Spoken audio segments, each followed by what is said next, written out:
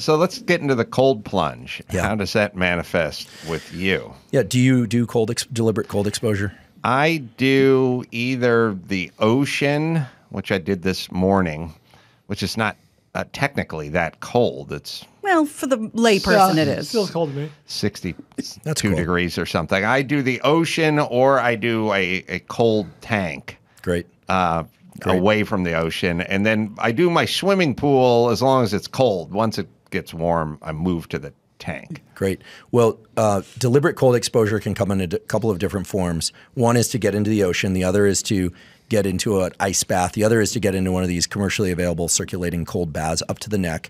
The other is to take a cold shower. And everything I'm about to say pertains to all of those ways of doing it. You can also go outside when it's really cold in a minimum of clothing, provided it's appropriate amounts of clothing, I suppose.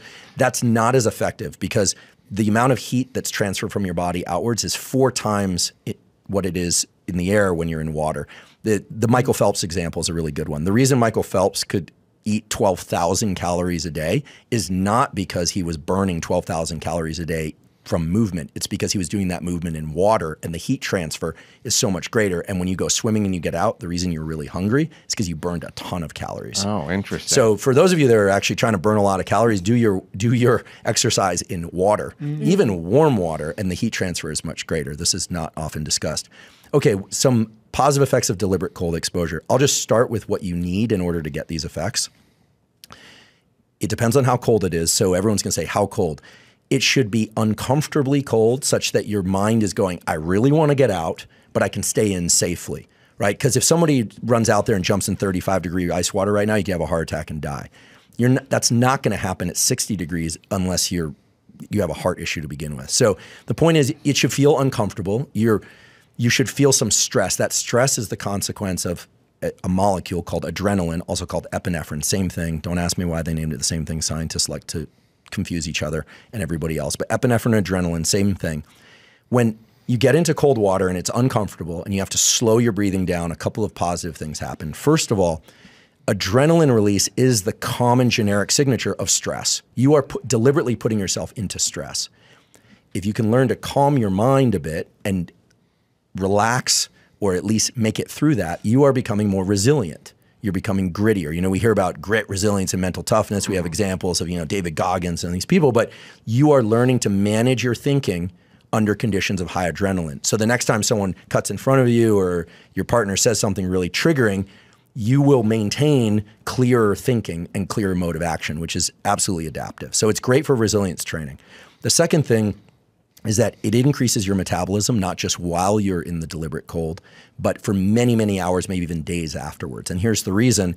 You have fat of the blubbery sort that's called white fat because it's white under the microscope. And then you have beige fat and brown fat, which is dense with mitochondria, which are the energy factories within cells. Deliberate cold exposure that's uncomfortable stimulates more brown fat, which is kind of like the oil in a candle. And it does 2 really important things. It makes you more comfortable at cold temperatures. So if you're somebody who's always feeling cold, you need to crank up your brown fat stores. And this is not blubbery fat. It will help burn off the white fat stores. And then the third and kind of final thing is the reduction in inflammation. Inflammation, we hear all the time. It's bad for your brain, it's bad for your body.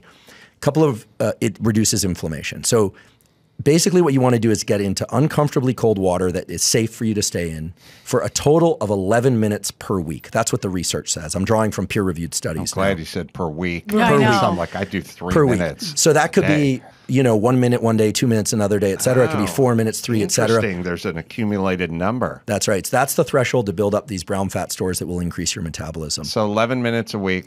You don't need minimum. Yeah, minimum. You don't need an ocean or a pool. You can do this in a shower. That's right. I go on the road. I stay in a hotel. I do it in the shower. I don't stay in there for 10 minutes.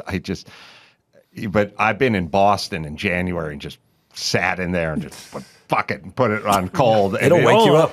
It hits a lot harder than the ocean does, and it hits harder than the pool and even the tank. There's something about it's the freezing spray. water just spraying all over yourself. But you can do it. it's doable. Now, I've tried to talk everyone and their brother into doing this stuff, and number one answer is it's cold. It's just like, yes, I know, shithead. We agree. Right. I'm not saying we're going there and enjoying ourselves. I'm saying this is the point. Because my mom loves little kids. She goes, oh, hi, so cute. Look at the hair. He had blonde hair. Blonde hair, oh, so cute. And then he turned around, pulled his eyes back, and went, oh, boy. And I've never seen anything like that. You know what I mean? I didn't know what that is. You live on the military base, you don't see that because we're all mixed up. You know what I mean? And I just remember looking at my mom.